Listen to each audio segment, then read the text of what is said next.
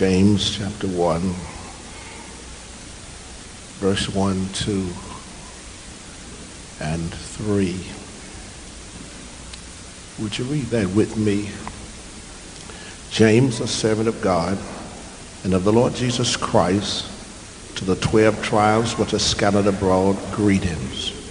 My brethren, count it all joy when you fall into divers temptations, knowing this, that the trying of your faith worketh patience. Thank you so much. Catch somebody by the hand and look at them and say, neighbor, we need an attitude adjustment.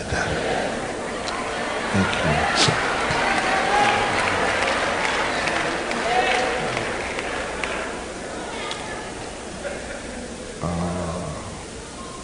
An attitude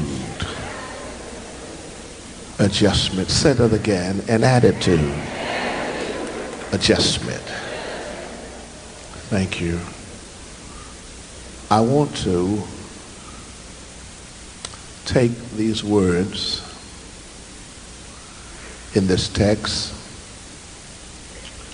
and go deep enough to deal with the original language, and then I would bring it back up to our English language and help us understand it.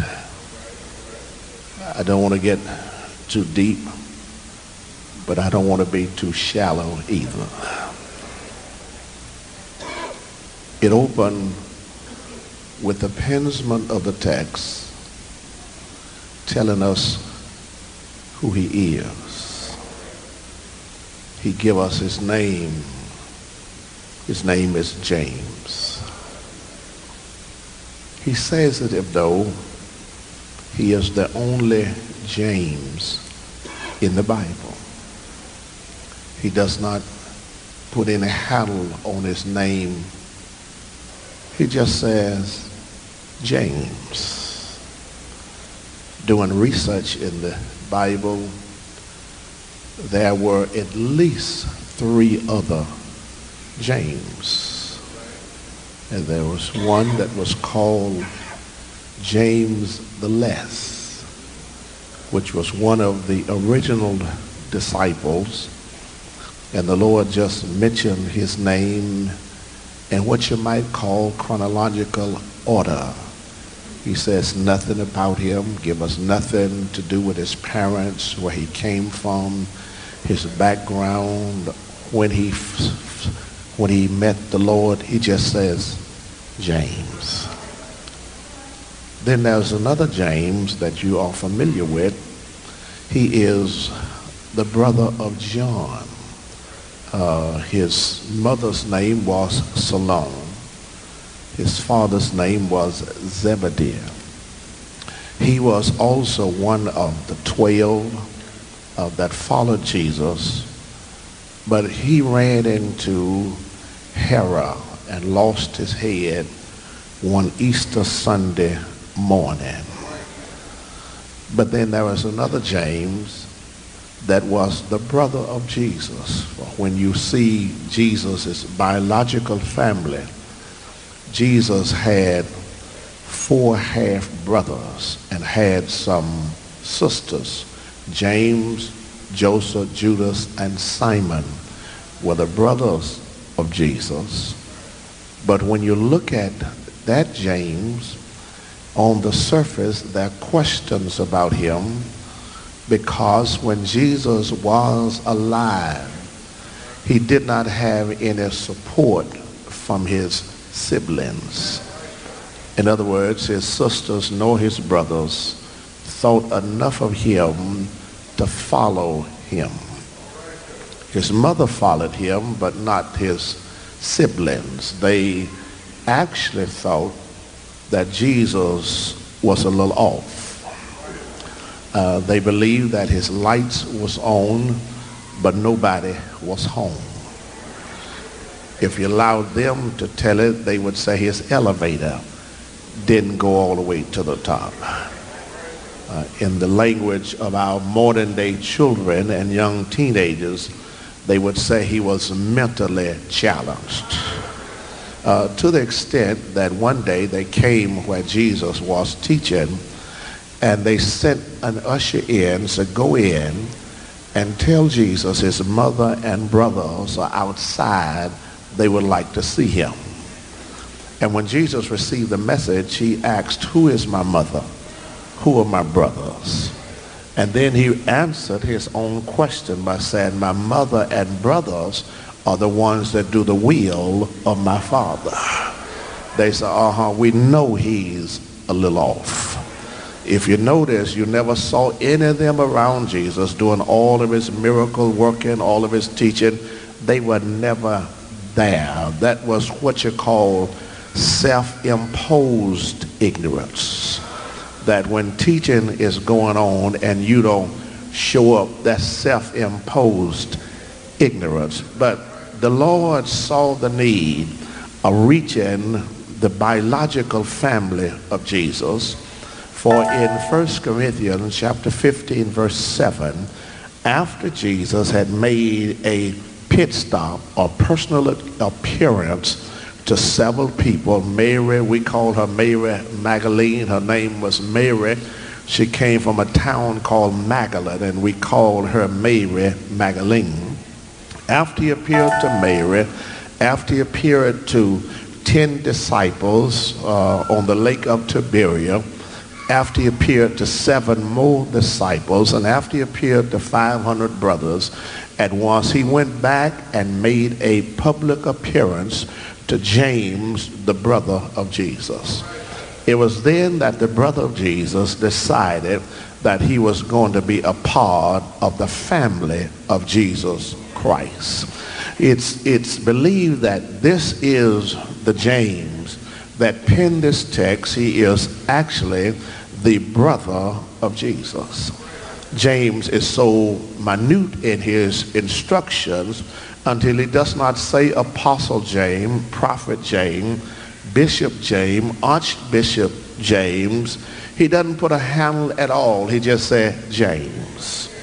And of course, when you know who you are and know whose you are, you don't have to have titles to be identified. And so he merely said James, and then he tells us who he was. He said, "I am a servant." And the Greek word for servant is the word doulos. In the Greek, it comes from the word meaning not just a slave, but a bond slave. A bond slave is different from a regular slave. A bond slave had the privilege every 7 years to be set free. "Master, you have been kind to me. You have blessed my home and my family, and I want to be your willing slave." And so the master then would get an ice pick and put a hole in his ear and place an earring that's found in Deuteronomy chapter 15 verse 17. He would place an earring in his ear and release him.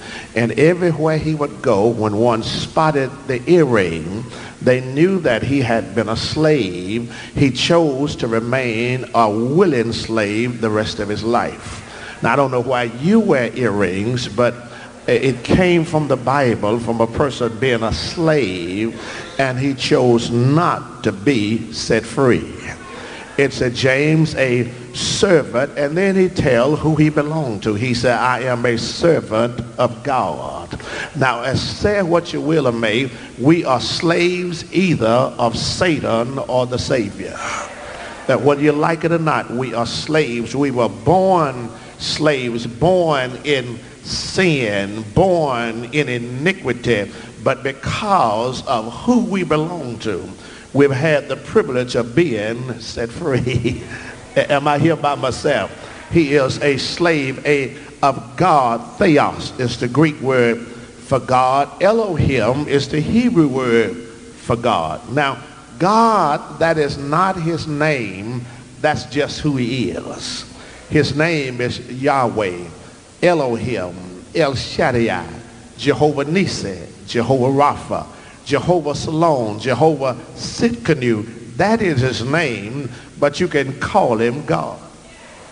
If you can't remember none of the other names, you can say, hey, God, and God will respond to your request. He said, I am a servant of God and of the Lord, Kyrios, Jesus, Jesus, Christ, Christos.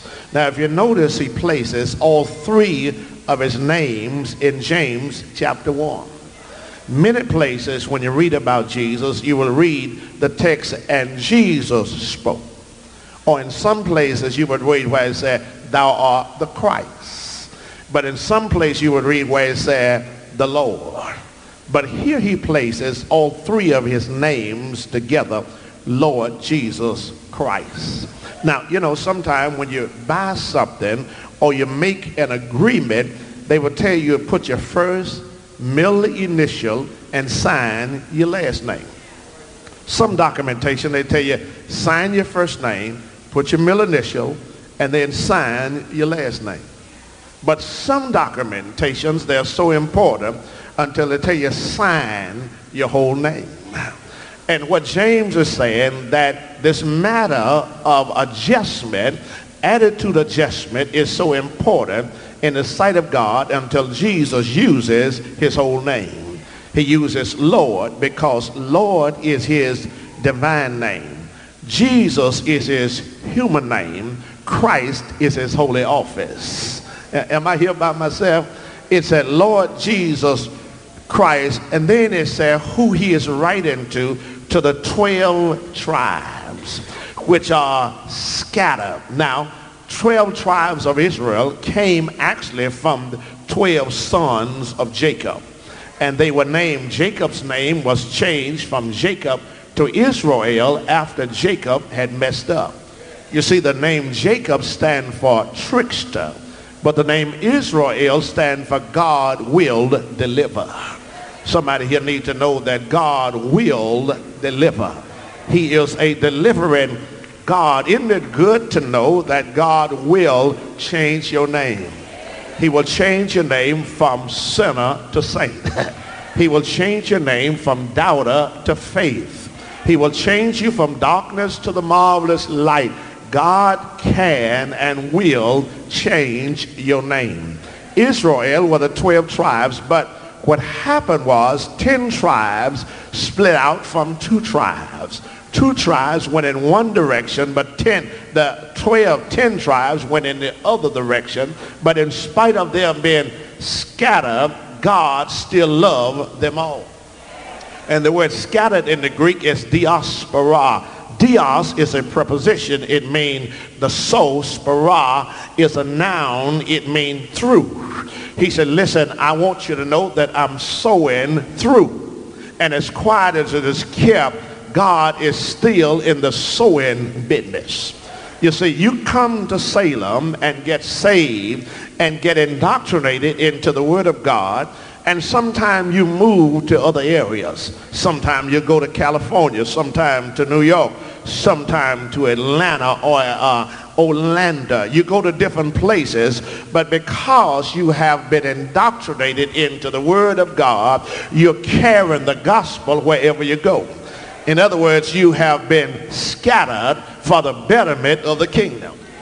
That's why when you come and get filled with the Word and indoctrinated in the gospel, when you go to other places, don't hide in the crowd if though you don't have the Word. You must take what you have, use it at your workforce. You need to let people know on your job that I know who Jesus is. You need to let people know at your house, I know who Jesus is. You need to let people know in the street, I know who Jesus is. I may not look like much, but I have been indoctrinated into the real Word of God. Talk to me, somebody. It's no accident that you have camped here at Salem now. Talk to me, somebody. Because God wants to fill you with the unsearchable richness of just The word is universal in its appeal, reasonable in its teaching, reliable in its promise, doable in its conflict, far-reaching in its vision, accurate in its prophecy, simple in its application, new and modern in its statesmanship. But you have to read it to be wise. You have to believe it to be saved. You have to practice it to be holy. It is a pilgrim's staff, a pilot's compass, a Christian's chariot. It is a soldier's sword. Preach, Reverend Ray. It's the 12 tribes which are scattered. And then he says, greetings. Greeting, kairos, is the Greek word for greetings. The word greetings, kairos, mean to rejoice. In other words, he said, in spite of being scattered, in spite of being away from your home, in spite of being away from your family, in spite of things looking difficult to you now, in spite of what you heard from your doctor, in spite of what your job boss said to you, in spite of what your loved ones have said about you, in spite of all the difficulties that you're going to, he said, you need an adjustment attitude. He said, rejoice. In other words, the word rejoice, greetings, mean kick your heel up. In other words, don't walk around with a hung down head. Don't walk around if though you got to frown all the time. He said, you need to know that whatever happened to you, God either wills it or he allows it. And you need to also know that he is still in control. I've said it over and over and over again that when people pass, sometimes we get all bent out of shape. Why did my mother die? Why did my father die? Why did my sister, brother die? Why did I lose my husband, my wife? Revelation 1:18, Jesus said, I'm he that liveth. I was dead, but behold, I am alive forevermore. And then he said, amen. And then he come right back before he end the verse, I have the key of death in my hand. Here's what it means, that the reason you're still here and your friend is gone because the Lord didn't turn the key on you. Ought to have some help here. It ain't because you've been so holy. It's not because you're doing everything right. It's not because you're walking the way of the Lord. It's because the Lord didn't turn the key. It also means you can't die until he turns the key. I have two witnesses in this house. That's why you here this morning, is because the Lord didn't turn the key on you. You can be as healthy as a bull, but if the Lord turned the key, you gone. And you can be sick enough until it look like your last breath is your last breath. But if the Lord don't turn the key, you will get up and kick over backwards and walk down the aisles. I woke up this morning with my mind stayed on Jesus. That's why I get up every morning and say, Lord, thank you for not turning the key on me last night.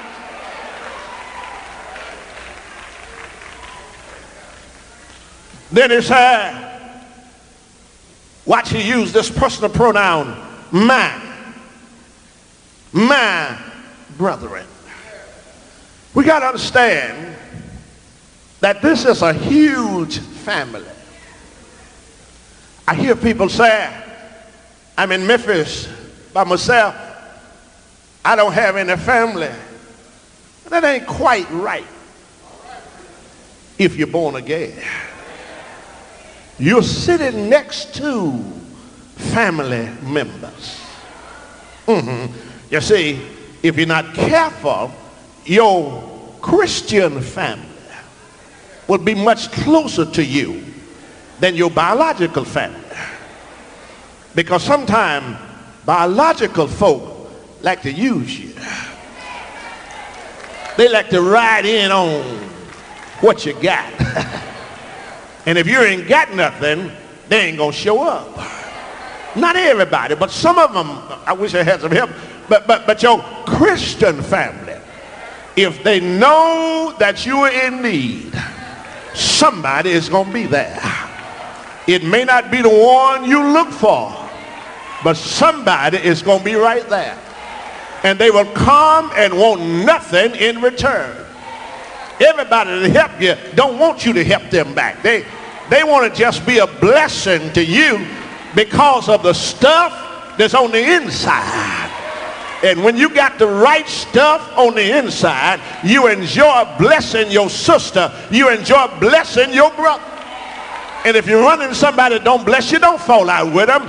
God didn't want them to do it. God got somebody right around the corner. I know I'm supposed to say right, but right around the corner that's waiting to bless your life.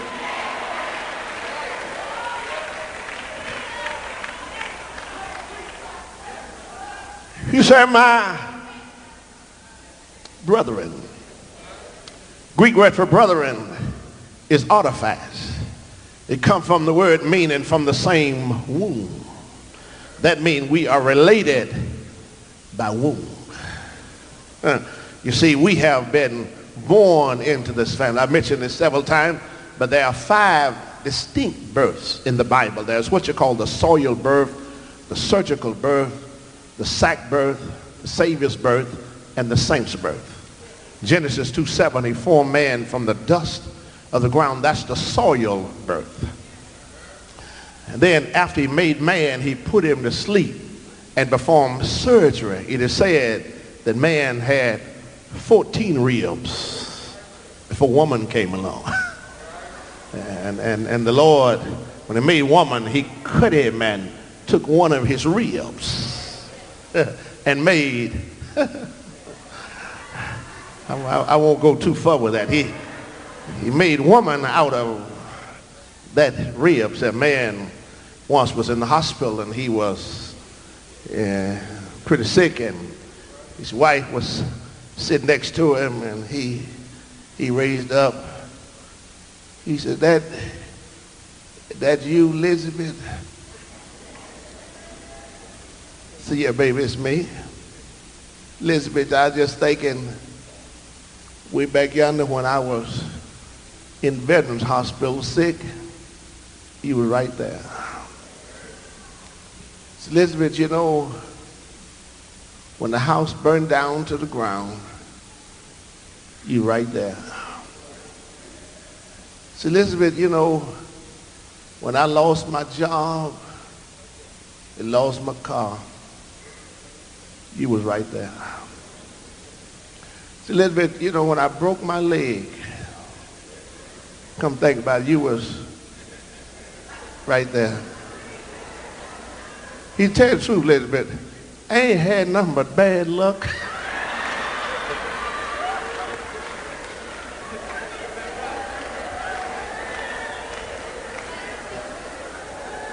Ever since I met you.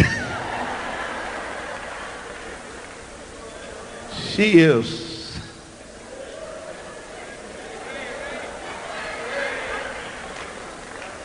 that rib that come from, that's the surgical birth. But whenever man impregnate a woman, she carry a baby in a sack. That's called sack birth. The Holy Spirit leaped upon Mary, impregnated her, and she brought forth Jesus. That's the Savior's birth. And the Holy Spirit brought us from darkness to the marvelous light, give us new inspiration, new aspiration, start looking with new observations, counting with new calculation. That's the saint's birth. And when we're born again, we are knitted together through the spiritual birth. That's why it shouldn't be so much turmoil in the church of the living God, because we're family. Talk to me if you can. Help me say we're family. Just take a moment and shake somebody's hand and say, you my sister, you my brother. Just say, you may not know us, and we family. We're family. We're family. We're family. We're family. We're family. And when family know your family, family just stick together. You don't get in little huddles and talk down family members. Come on, talk to me. You don't rejoice when a family member is down. You don't rejoice when a family member is going through something, because we are family. When my family hurt, I hurt. When my family rejoice, I rejoice, because we are family. Don't make no difference with me about you being Methodist or Baptist or Presbyterian or Church of God in Christ. Talk to me, somebody. You get to heaven, you ain't need to go in and talk about, take me to the section where the Baptists are. Or take me over there where the Methodists are. Come on, talk to me. I want to go down the corner where Church of God in Christ. No, no, no. It's either saint or ain't. And I'm in the saint family. Am I doing all right? He said, my brethren, let me use this other word, count. See it in your Bible, hageomai in the Greek. But the word count, it comes from this idea of a spreadsheet. It's banking terminology. You know, in banking terminology, they give you, when you get ready to make a loan, you have to present a spreadsheet. On your spreadsheet, you put your asset on one side. You place your liabilities on the other. Layman talk. You put your income on one side. You put your expenditure on the other side. Sometimes we do that as Christians. You know, we sang a song that all of my good days outweigh my bad days, so I won't complain. Now, the only reason you can do that is say that is because you've been counting your good days and you've been counting your bad days. James said, don't do that, because we will put our sunshiny days over here, our rainy days over here, our well days over here, our sick days over here. The days we have friends, we put it over here. The days we have enemies, we put it over here. Days we got a little money, we put it here. Days we're broke, we put it over here. James said, stop doing that. He said, attitude adjustment. He said, count it all joy. Now, I know it's hard for us to do that, but watch this. Count it joy when I got some money. But over here, count it joy when I'm broke. Well, because over here, I'm going to learn how God can take nothing and make something out of it. Am I here by myself? Over here, count it joy because I'm well. But over here, count it joy because I'm sick. Because it is here, I'm going to find out that God is a doctor that never lost a patient. Am I here by myself? Count it joy over here because the sun is shining. But count it joy over here because it's raining. Because I'm going to discover that God can bless me in stormy weather. Y'all don't hit me in this.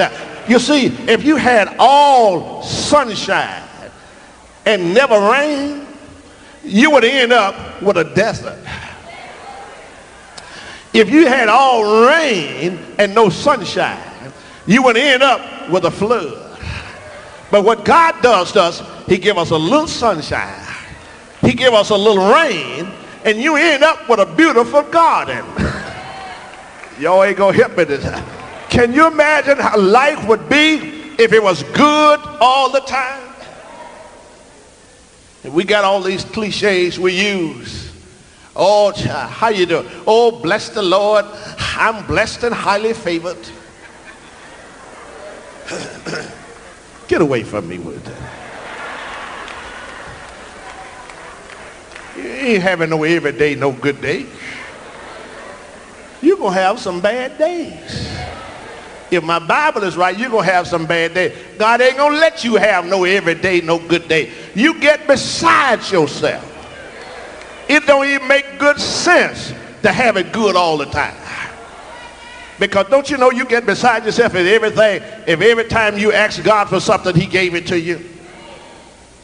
I'm looking at some folk now. You wish God had said no to you someday. You saw that man, oh Lord, please. Lord, please give him to me, Lord. Lord, I can't make it without him. I want him, Lord, please. Please, Lord, give him to me, Lord. So, all right, you can have him. 3 months later, Lord, what was wrong with you? To tell you no, but you kept begging me. You kept begging. I said no several times, but you wouldn't stop it, no. So go on. I'm going to be down your street in a moment. He said, count it. Help me say, count it. Then he used the word all.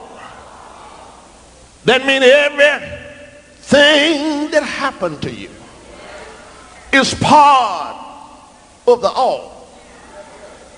If you just read this verse, you ain't gonna be frowning no more. I see people sometime early in the morning riding along beside them, mouth punched out, like they're mad at the world. I ask myself, what could have happened to make them that mad that early? And you got health and strength, and you ain't walking, you even in a car, and a pretty car at that, and you frowning. Dr. Clay Evans said, you see folk with a loaf of bread under their arms complaining. Come on, talk to me, somebody. I mean, you ought to at least know that everything that happened to you that God did, he did it for good. Count it all. Help me say all. But preacher, I got laid off last month.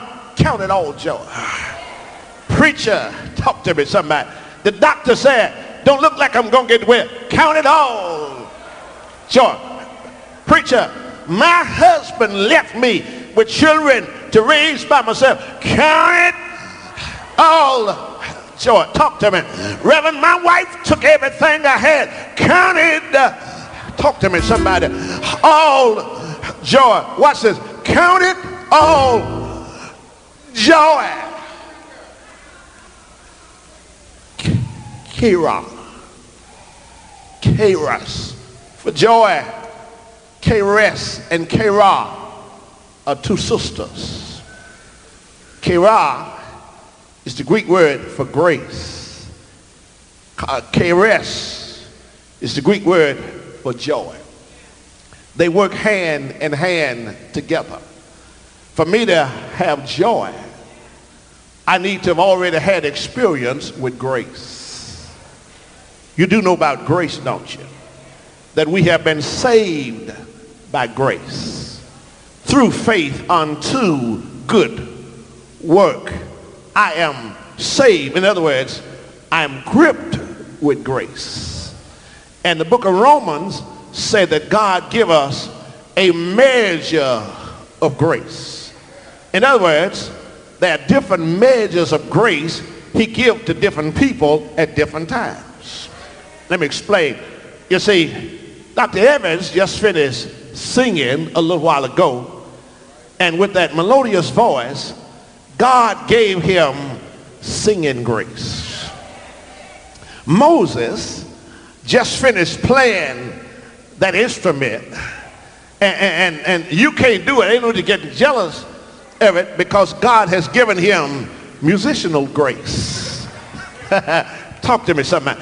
And see, sometimes when a person is going through crisis, God has given them crisis grace.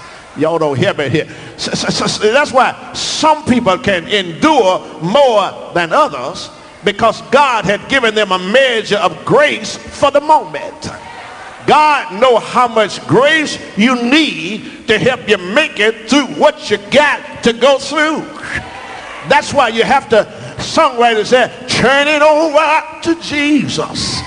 He will, work it out. And because he has given us a measure of grace, he threw in some joy.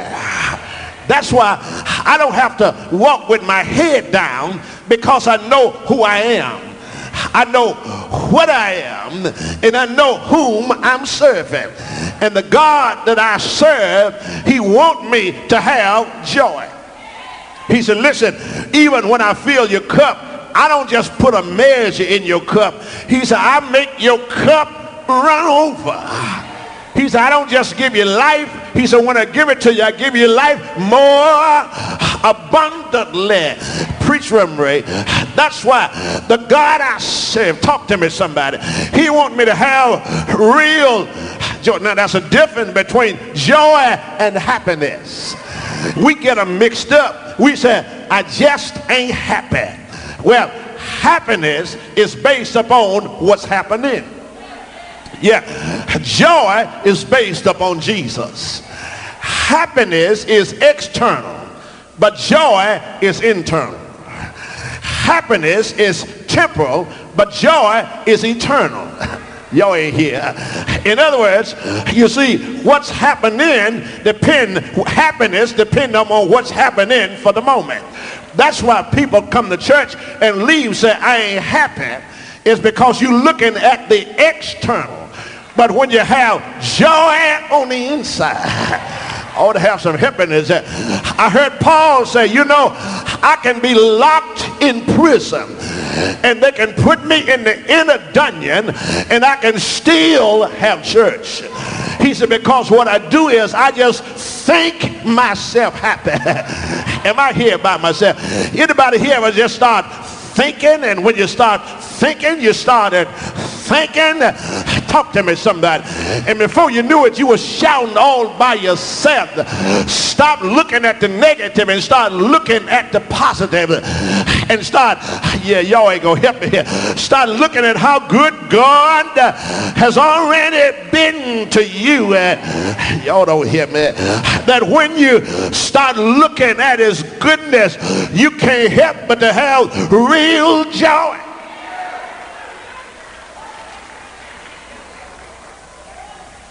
Do I have a witness? Sometimes some people are not tough enough. Some folk react to the same problem different ways. Put 3 containers on the podium. Fill all 3 with hot water. Put an egg in one. Put some vegetables in the other. And put coffee in the other. And all 3 will react different. Hot water will make the egg hard. Hot water will make the vegetables soft. But hot water will send flavor from the coffee. Sometimes when some folk go through stuff, they get hard. I'll be all right here. In other words, they get mean and hateful and low down because of what they're going through. But some folk in hot water, they get soft. Get why they can't stand nothing. But you can put other folk in hot water and they'll come up with a flavor. And they will flavor the whole room. It's really an attitude adjustment. Y'all hear me, don't you? Because it's the way you look at situations. Don't look at it as though God is fighting you. Look at it as God is bringing the best out of you. And you've heard me say this before, that God look for folk that he can trust with trouble. Oh, I know I'm saying, sir. He looked for folk he can trust with trouble. You see, if some folk had to go through the stuff I have to go through, you know, get hate letters and nasty remarks on the internet and fools talking about me on the radio and television. Some folk would commit suicide. Yeah, you soft. Talk to me. Some folk go through it. They get a gun and try to take out revenge.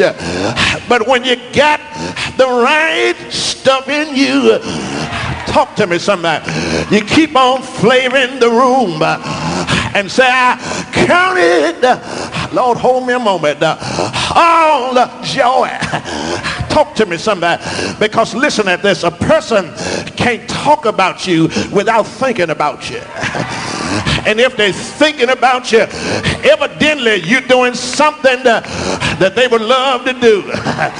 Because if you wasn't, they were gone about their business. I wish I had some help in this. Count it. Y'all hear me, don't you? All joy when you fall. The Greek word is periopipto. Perio, mean to fall. Pipto mean around. Here's what it really means.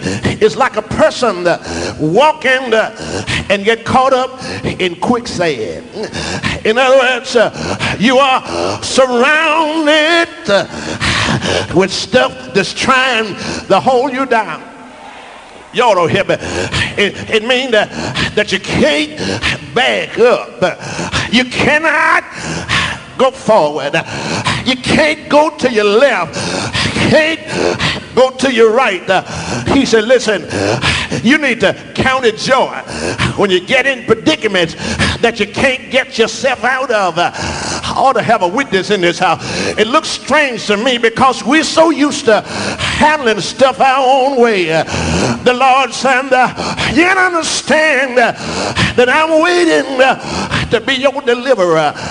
You ain't gonna help me. I'm waiting to get you out of stuff you could not get yourself out of. He said, count it. Help me say count it. Count it all joy. Just shake a hand one more time. So count it joy, baby. Count it. So I don't know what you're dealing with, but count it, count it, count it. Count it, count it. Count it all joy. And then watch what it said. When you fall into divers, pochillo, the Greek for the word divers, meaning that your temptation come in different colors. They don't always come looking the same way. If your temptation came looking the same way, you could set up for it. But sometimes your temptation come in the form of suffering. Yeah, anybody here ever had to do a little suffering? It come in the form of suffering. Sometimes you have to suffer because of false friends. Sometimes you have to suffer because of lack of employment. Sometimes you have to suffer because of the lack of knowledge in certain areas. Sometimes your temptation come in the form of suffering, but sometimes it come in the form of sacrifice. Talk to me somebody. You see, every now and then you have to make a sacrifice, and sacrifices, they're not easy. You got to give up some stuff you want to keep for yourself. You got to give up some things you really love. You got to give up some things that make you happy. It come in the form of sacrifice. Sometimes it come in the form of sorrow. You got to weep at the grave of somebody. Talk to me somebody. But you got to watch your attitude when you get to the grave. Don't be asking God, why my mama? No, don't do that. Just tell him, thank you for letting them stay with me as long as they were with me, because my God will never make a mistake.